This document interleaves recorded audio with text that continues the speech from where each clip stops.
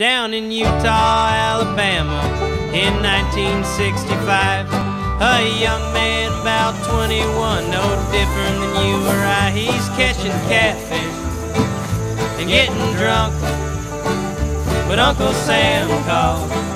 He called him up, send him out to Vietnam.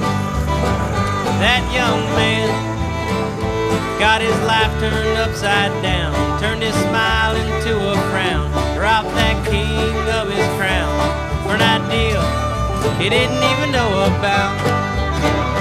He was gambling at the wagon when that army man showed up, and he flashed that pen and paper, and old Fluky he signed up. It's gonna be a big time in the jungle, gonna be a firefight, gonna be a rumble.